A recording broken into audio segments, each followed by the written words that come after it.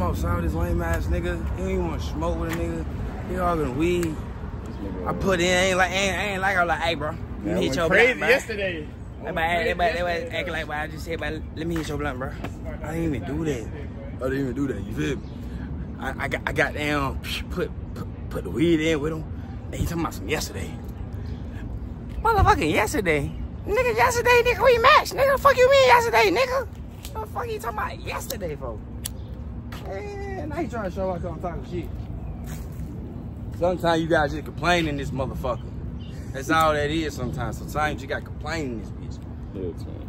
I'm talking shit. That shit hard as hell. I'm shit on $20, nigga. Oh, me. Well, the motherfucking stand was $20. But the motherfucking shit itself, goddamn, I wanna say it'd be like 30. You go to Walmart, get that bitch. So y'all said the whole shit together, $50, nigga. $50 motherfucking dollars on that hoe. Put you on some shit right there. They don't even know that shit. Oh, wait, nigga, I don't know your on the bike and shit, y'all. We outside of here in Edgewood. Welcome to the vlog. No, weed ain't legal out here. We just don't give a fuck. Honestly.